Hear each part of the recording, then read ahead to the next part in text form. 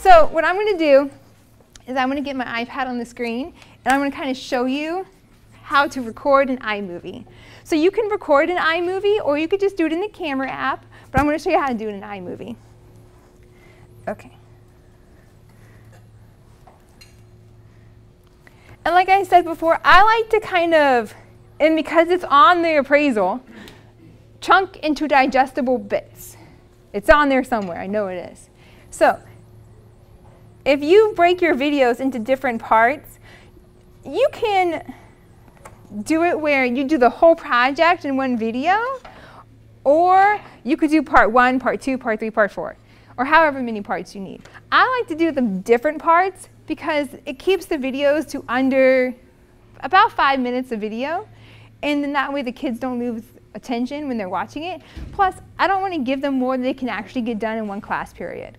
Now, if you're more middle school, high school, your situation might be different. With it's a little different for middle and high versus elementary. Your kids might be able to go back and reference the videos on their own. My kindergartners can't, so I just do it. We do it differently. Okay.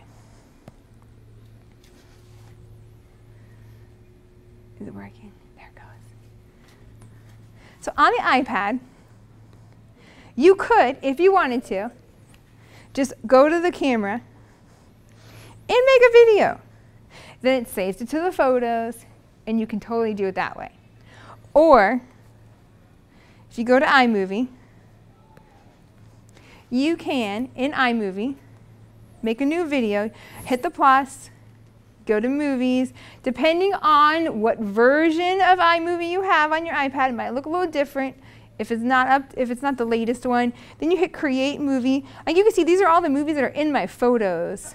But I'm just going to hit create movie down at the bottom. And then all I have to do is over here, there's a little camera. You tap the camera. It also tells you what to do here, but you can tap the camera, and then you can record. So I'm going to put this over here. I always record landscape, not portrait. That's just my preference. I think it looks better that way. I think I have maybe one video. So now what I would do is I would say, oh, I got all this clutter in my background. I don't need this stuff in here.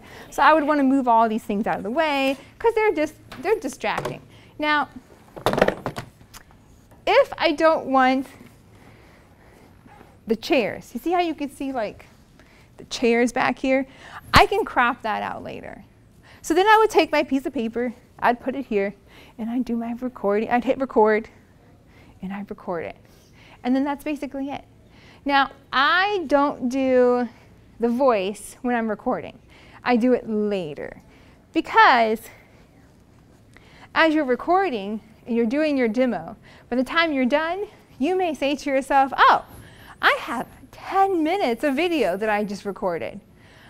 My students don't need to sit there and watch me draw the same circle 20 times on the piece of paper.